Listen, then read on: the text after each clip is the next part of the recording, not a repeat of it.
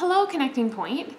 I want to start off with a table talk to refresh our memories about what we've been studying. What kind of king was Israel looking for? Compare Yahweh, the king that Israel had, to Saul, or the hope of Saul as king. Go ahead with that.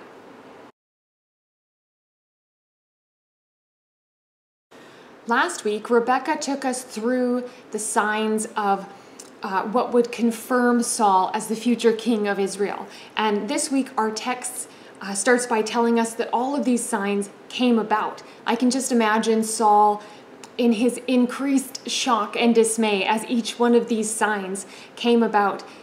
You'll remember that the first one was that two men would come and tell him that his father was worried about him. I can imagine Saul just thinking, well, that could be a coincidence. And then the next one was that three men will come and give you 2 loaves of bread. Oh, that seems oddly specific. Maybe Samuel did know what he was talking about. And then the third one was that Saul would meet a band of prophets and musicians at the hill of God near a Philistine garrison. That the Spirit of the Lord would come upon him and that he would be transformed into a different person and prophesy and led by the Holy Spirit. Oh my, Saul is really in for it, isn't he? This third sign is where our text opens up today, and we're going to read and learn a little bit more about Saul and about the people he will be leading. So let's open our Bibles to 1 Samuel chapter 10, and we're going to pick up in verse 9. When he turned his back to leave Samuel, God gave him another heart, and all these signs came to pass that day. When they came to Gibeah, behold, a group of prophets met him, and the Spirit of God rushed upon him, and he prophesied among them. And when all who knew him previously saw how he prophesied with the prophets, the people said to one another, "What has come over the son of Kish? Is Saul also among the prophets?" And a man of the place answered, "And who is their father?" Therefore it became a proverb, "Is Saul also among the prophets?" When he had finished prophesying, he came to the high place. Saul's uncle said to him and to his servants, "Where did you go?" And he said, "To seek the donkeys. And when we saw they were not to be found, we went to Samuel." And Saul's uncle said, "Please tell me what Samuel said to you." And Saul said to his uncle, "He told us plainly that the donkeys had been found." But about the matter of the kingdom of which Samuel had spoken, he did not tell him anything. Now Samuel called the people together to the Lord at Mizpah, and he said to the people of Israel, "Thus says the Lord, the God of Israel, I brought up Israel out of Egypt, and I delivered you from the hand of the Egyptians and from the hand of all the kingdoms that were oppressing you. But today you have rejected your God, who saves you from all your calamities and your distresses, and you have said to him, 'Set a king over us.' Now therefore present yourselves before the Lord by your tribes and by your thousands." Then Samuel brought all the tribes of Israel near, and the tribe of Benjamin was taken by lot. He brought the tribe of Benjamin near by its clans, and the clan of the Matrites was taken by lot. And Saul, the son of Kish, was taken by lot. But when they sought him, he could not be found. So they inquired again of the Lord, "Is there a man still to come?" And the Lord said, "Behold, he has hidden himself among the baggage." Then they ran and took him from there. And when he stood among the people, he was taller than any of the people from his shoulders upward. And Samuel said to all the people, "Do you see him who the Lord has chosen? There is none like him among all the people." And the people shouted, "Long live the king!" Then Samuel told the people the rights and duties of the kingship, and he wrote them in a book and laid it up before the Lord. Then Samuel sent all the people away, each one to his home. Saul also went to his home at Gibeah, and with him went men of valor, whose hearts God had touched. But some worthless fellows said, "How can this man save us?" And they despised him and brought him no present. But he, Saul, held his peace. Okay, so we have 2 contrasting sides here where Yahweh is confirming for Saul that he would be king, but then there's all of this doubt being cast on Saul by himself and by those who knew him. Right? We saw last week that Samuel introduces himself to Saul, really, and shows himself to be a true prophet by telling him about the donkeys. And then Samuel anoints Saul as king, and then prophesies about these 3 more signs that Saul would experience. He experiences those signs, including this kind of being taken over by the Spirit of the Lord. But he still has this uncertainty about maybe his ancestry, or whether he could be qualified for kingship. That's one of the things Rebecca touched on a little bit last week. But then also, when those who knew Saul saw him prophesying, they questioned it. Well, perhaps this could have planted even more doubt in Saul's mind as to whether he was worthy of being named king. To add to Saul's self-doubt, we read that "is Saul among the prophets" became a popular saying. What? I feel like this is maybe one of those lines that gets lost in translation because it does not seem like a catchphrase to me. But I think it's kind of getting at this idea that Saul is behaving out of character. And we'll come back to that thought after the next table talk. So if you're curious, we'll get there. Then Saul avoids the topic of kingship when he's questioned by his uncle. Could Saul actually think of himself as king? Could Saul's family and friends see him as a king? Saul may look strong and capable on the outside, but there are many indicators that there's not as much strength, maybe, on the inside. Saul has received sign after sign from Yahweh, but he's plagued with self-doubt and the doubt of those who are closest to him. Will Saul trust God? Will he trust what others think of him or say about him? I want us to dive into what Saul might be thinking or feeling with a table talk. Saul was filled with the Holy Spirit, just like me. Saul looked the part of a king, at least from the outside perspective. People made assumptions about him because of how he looked. They treated him in certain ways, and maybe Saul began to see himself in a certain light because of the way people were treating him. So here's the question. How do you share with others what God is doing in your life? Do you doubt the promises that God has made to you? Is it easier to discuss with strangers or other people of God than with friends and family? Go ahead with that.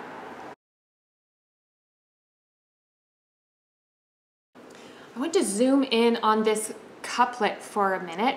What has happened to the son of Kish? Is Saul among the prophets? This saying that emerged highlights the transformation that Samuel foretold would happen in Saul from the old man to the new man. At this time, Saul is with those who already knew him, his friends and family, so they were in a position to testify to the difference, the before and after. The couplet also emphasizes their surprise and astonishment that this transformation took place in Saul. They apparently didn't see Saul as the prophet type.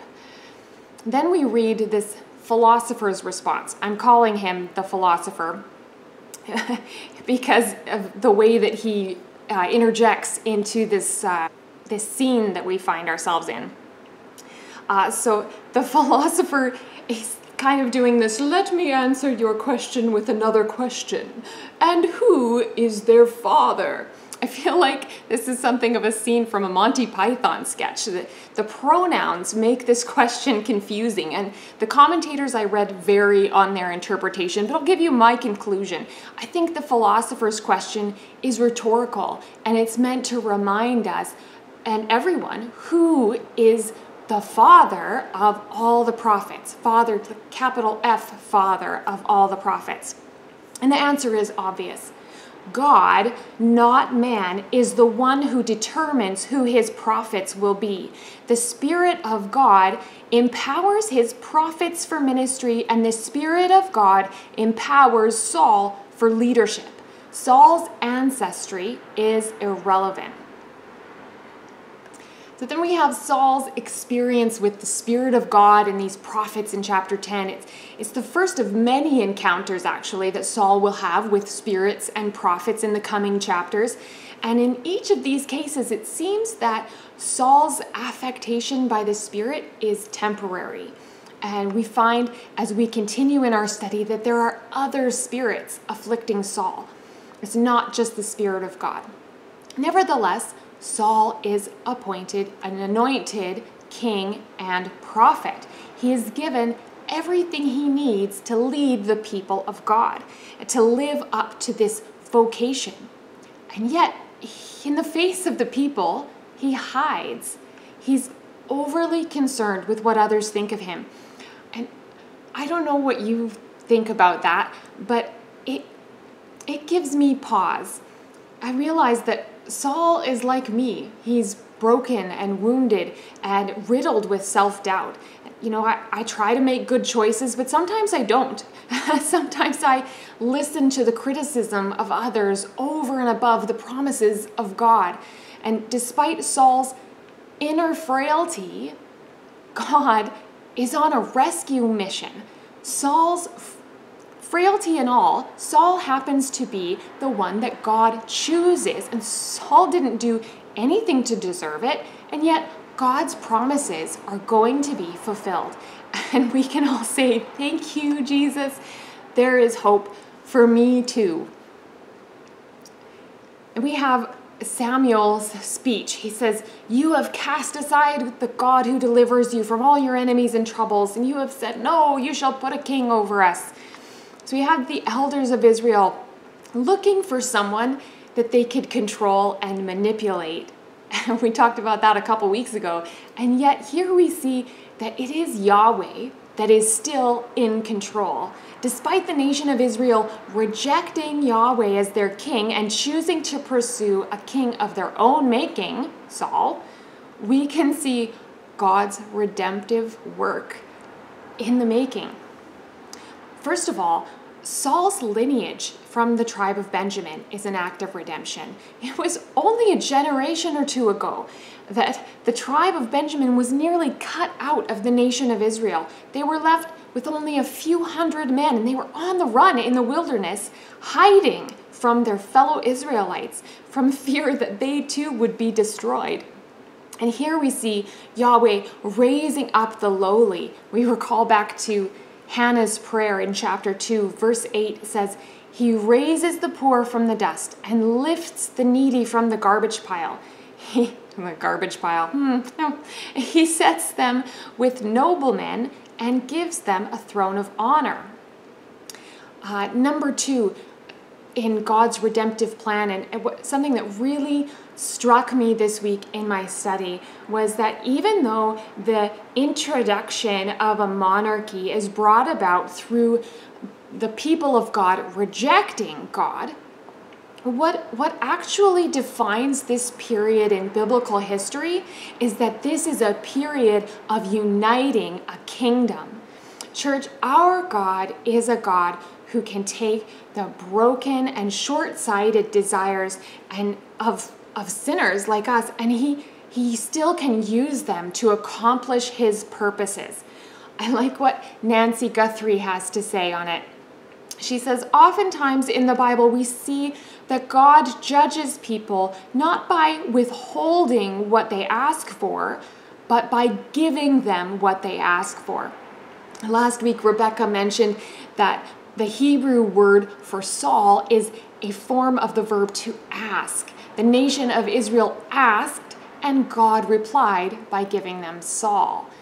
Saul was precisely what the people were requesting. He was handsome, he stood head and shoulders above the rest, he looked the part. We've already seen that he's extremely manipulable, impressionable. He only needs for someone to tell him what to do, and he does it. He's essentially a puppet king. And the third indication that Yahweh is working to redeem Israel is in this repetitive citing of the Exodus story. You'll recall we talked about, I think this was 2 weeks ago, we talked about the meaning of the Exodus story for the people of Israel. It would seem that there's a parallel here between the oppression that the Israelites experienced in Egypt and the current predicament that they're in with the Philistines. And I think we can see this as both a warning and a promise. It's a warning that Israel is doomed to slavery without the intervention of Yahweh. And it is a promise of God's faithfulness to deliver his people. He brought you up out of Egypt before. He can deliver you now. And we find Saul is in hiding. Samuel organizes the people by tribe and by family and then casts lots to confirm before the people who would be their king. It's a little funny, in my study I found that the verb used for drawing lots could also refer to being caught or trapped. It's almost as if Saul is being incriminated among the people rather than elevated.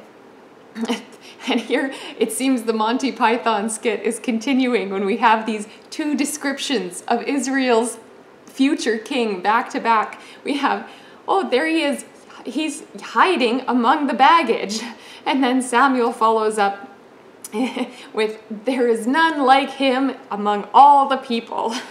I can just imagine Saul. I mean, this poor guy, I don't think he wants the job. He's really waffling back and forth and trying to figure out what he's going to do next, I think. And then our text closes by noting that some stalwart fellows follow Saul and some worthless fellows spurn him. This is the beginnings of Saul's army. God is touching the hearts of his people to invite them back into his plan. And it's worth noting again that Saul is Yahweh's anointed. Yahweh is not opposed to Saul. He's opposed to being rejected in favor of a monarchy that would replace him. And then there are some wicked men here rejecting Saul. And that phrase, wicked men, is the same phrase that was used to describe Hophni and Phinehas back in chapter 2. You'll remember that when Hophni and Phinehas were presented with the word of the Lord, they would not listen. And now these men are being presented with the Lord's anointed, and they despise him. They do not bring him a gift, which was the custom. And Saul, still bewildered at this new appointment as king, he just ignores their derision.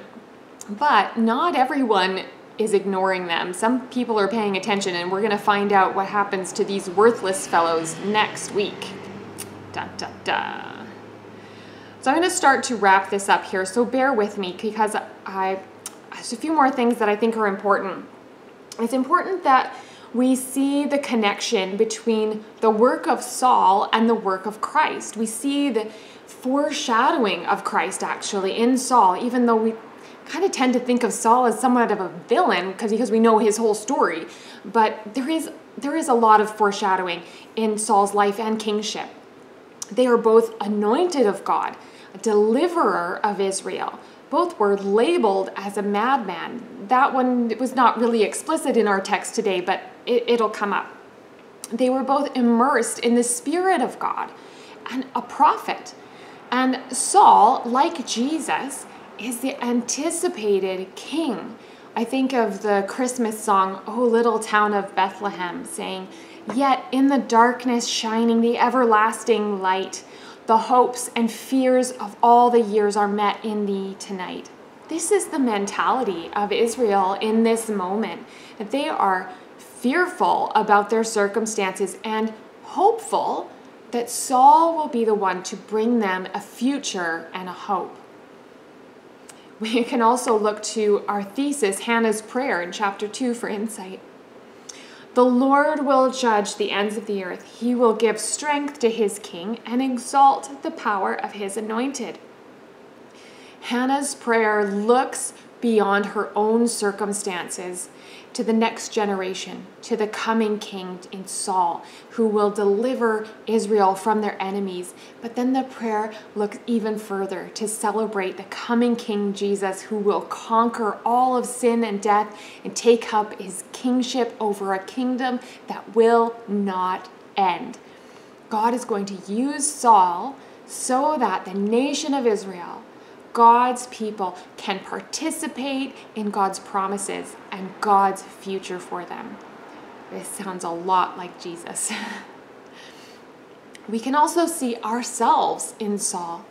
The Spirit of God came upon Saul in such a powerful way that it transformed him into a new man. We'll remember our recurring theme in 1 Samuel that God has both the willingness to intervene and the power to transform. God transforms Saul's heart, but to what end? It's so that he can be used by God. We similarly are a new creation in Christ, transformed by him. The old has gone and the new has come, just as Paul would remind us in 2 Corinthians. Each one of us has been called out, anointed, and chosen by God to lead people.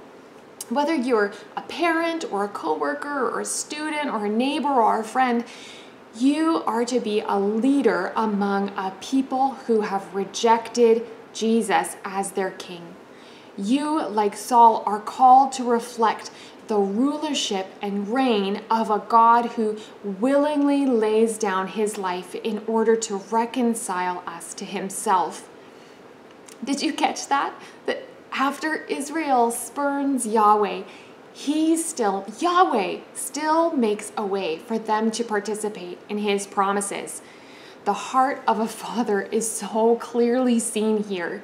And, as a parent, it doesn't matter how many times my children spurn me, and they ought to be the ones coming to apologize or to make amends to me.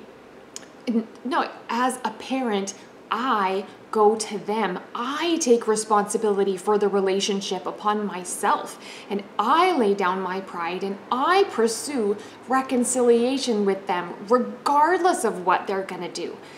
This is the heart of our Father God.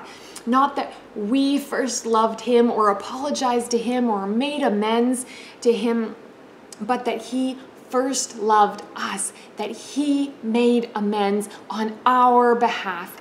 We didn't deserve this gift, but he gave it to us anyhow. And why has God transformed our lives other than that we may be used by him? This is the gospel of Christ. With this theme of new creation and leadership in your mind, I want to send you to our last table talk by quoting Jean Edwards. There is a vast difference between the outward clothing of the Spirit's power and the inward filling of the Spirit's life. What characteristics do you look for in a leader? Gifted men and women who are outwardly empowered, or broken men and women who are inwardly transformed? What kind of leader do you aspire to be? And make sure to take some time to pray for one another. God bless you. We will see you next week.